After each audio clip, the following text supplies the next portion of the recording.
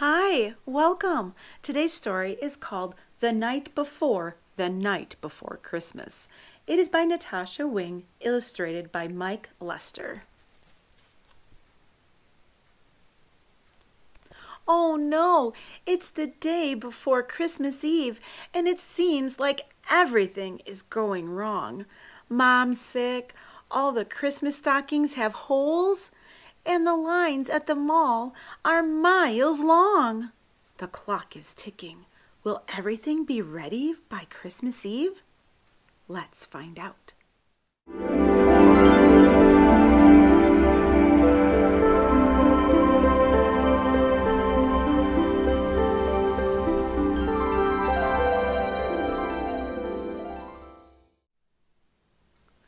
'Twas the night before Christmas, with too much to do.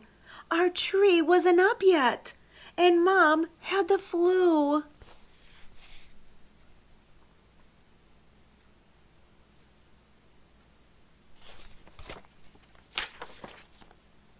Our cookies were burned. There were presents to wrap. Mom sniffled. What I need is a long winter's nap.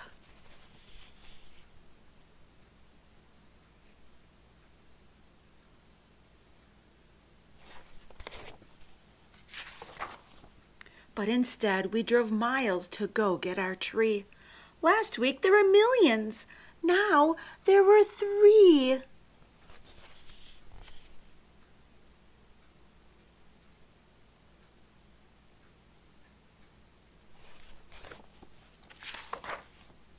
Dad tied the tree to our car. This will just have to do.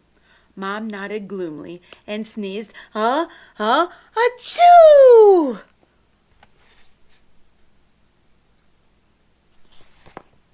We dragged in our tree through the front door. It dropped half its needles all over the floor.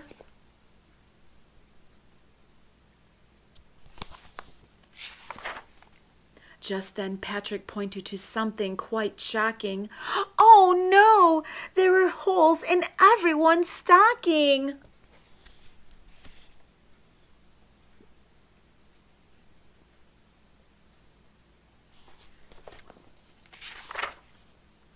Instead, we hung socks by the chimney with care. I hoped that St. Nick would fill up my spare.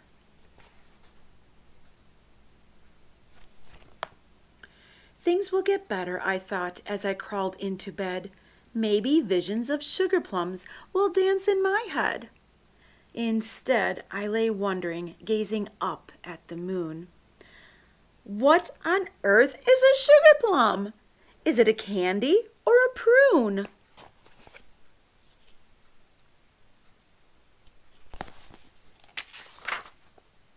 Early the next morning, I woke from a dream. Be careful, Harold! I heard my mom scream. Out on the lawn there arose such a clatter. I sprang from my bed to see Dad on a ladder. He was stringing up lights on the rooftop and gutters, outlining the railings, the windows, and shutters.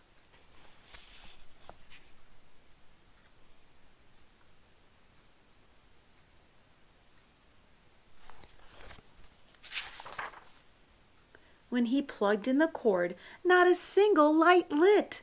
Did we have extra bulbs? Yes, but none of them fit. So off to the mall our family did drive.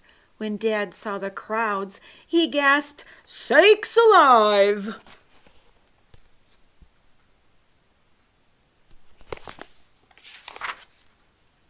We searched every store. All the lights were sold out. But I found something for Grandpa, Silly Gilly the trout. Finally, all done with our last-minute shopping, we flew past the food court without even stopping.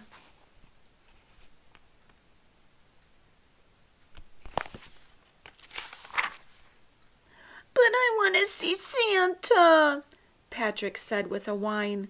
We pushed through the crowd. Wow, what a line! It wrapped round the counters and down the first floor, then wound through the kids' clothing and out the front door.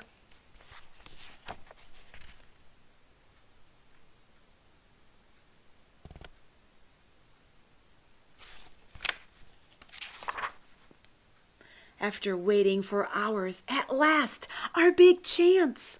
Santa roared, "Ho, ho, ho!" Then Pat wet his pants.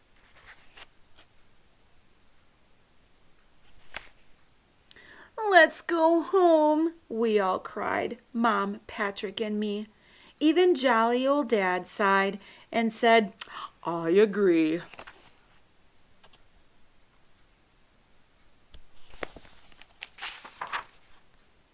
So on the way home, we sang the Jingle Bell song. All the while I was thinking nothing else could go wrong, when what to our wondering eyes should appear but a gigantic mess, that much was clear. The tree was knocked over, my snow globe was shattered, ornaments were broken, tinsel was scattered.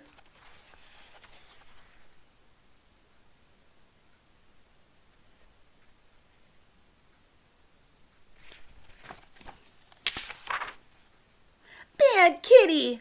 I shouted. Then Mom started to weep. "Christmas is ruined, and I need some sleep."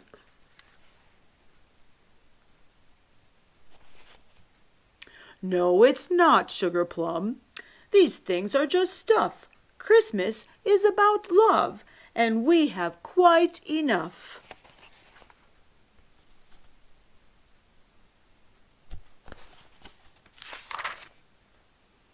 He tucked Mom in bed for some much-needed rest. Then we three busy elves all gave it our best.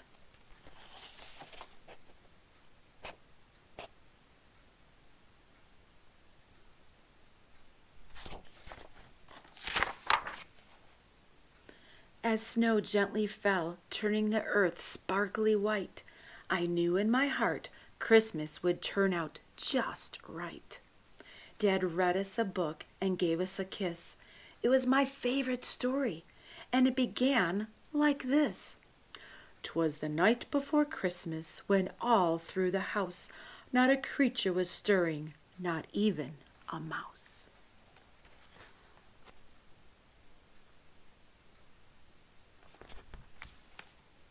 Well, I'm glad things turned out all right.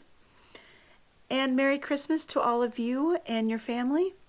If you enjoyed today's story, you know what to do. Hit that like button, and also hit the subscribe button, and hit the notification bell so you know when the next story is available.